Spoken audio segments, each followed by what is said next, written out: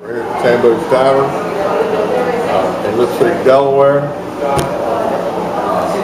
We're going to start out with a necessity, paper towel, a small paring knife, a butter knife, and a hammer. And of course, something to drink is handy too. We'll see how warm these press. The way I like to start is with the claws first. If I done with a hammer, I always prefer to do it with my hand. The table needs to be stable.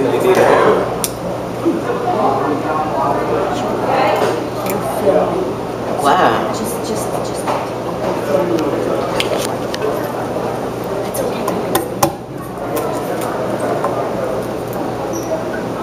There it comes. Sure you don't want to pee? You're welcome to it. I'll share. When we get done messing with claws, we go to I'll do it.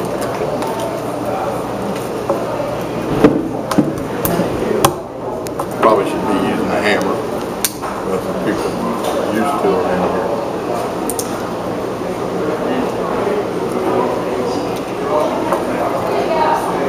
I'm going to use a hammer.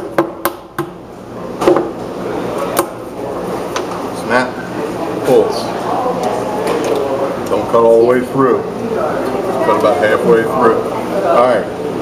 Man, hard part is the body. It seems to confuse a lot of people. A lot of people like to take the legs off. We like to leave the legs on. We use them as a handle. When you grip the handle back here by the swimmer fin or the other fins, grip them like this, like so. Here, hold the point, lay the other end down on the table, and then peel the top off. The mouthpiece, tear off. Same way with the sex pad on the bottom, the apron. Then we begin to pull the legs. Once in a while a piece of meat will come off with the leg. Pull the legs off. With the legs and the top, there's another little piece of meat there. The legs come off. Sometimes you get some seasoning and stuff, and if you get a little too much seasoning, as you pull the devil fingers off, which are the lungs of the crab, are full of water, and they'll help wash your hands a little bit, and help clean your hands a little bit. Okay? You can kind of wash your hands just a little bit with that. Now we have a clean body of the crab. We're basically ready to eat. Snap it in half. Now we have two pieces. The ideal way that we like to do it is to cut each one in half. There's a groove in the center.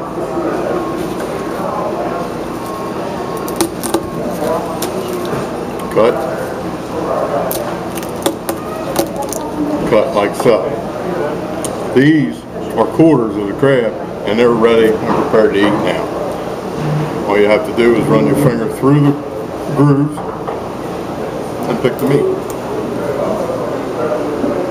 I guess I'm going to pick this meat and then I'm going to eat it. Thank you.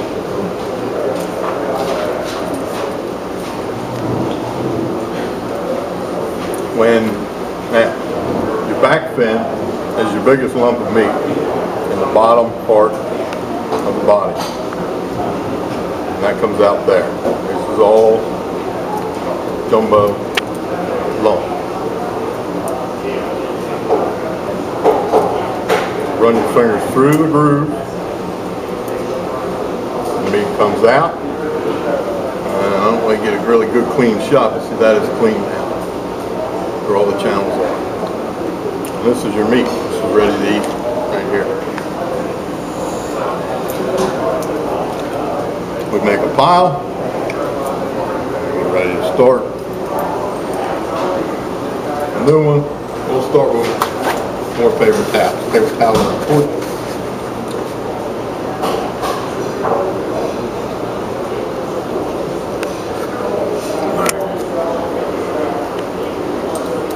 Same thing over and over. Clean the grooves.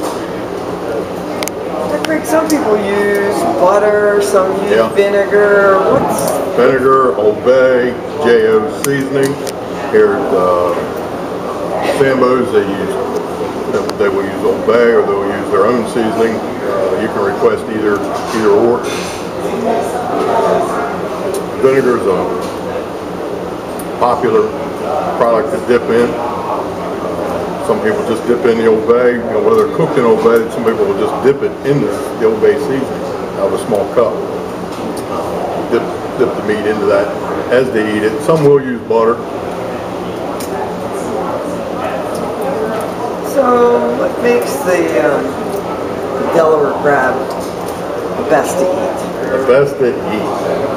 I like it because to me it has a sweeter, more refined taste than most other crabs. Where other crabs can be flat in flavor. Generally, the Delaware crab will have a sweet, not only texture but taste to the meat. That one came out. That's the way they're supposed to come. All right. You ready? That's crazy. It's not so hard. What would you say to people who say picking crabs is too much work for a little bit of Well, I guess they meat? would if you took the crab and you made it. If you made it, you know, did it like an eggshell and just busted it, you know, to their smithereens. Yeah, that would be a tremendous amount of work, and there's not much left to eat. It's all, you know, all the shell is smattered inside of it. But that's what we're trying to teach you here today: is not to crush all the shell into the meat. And let's do more eating and a little less picking.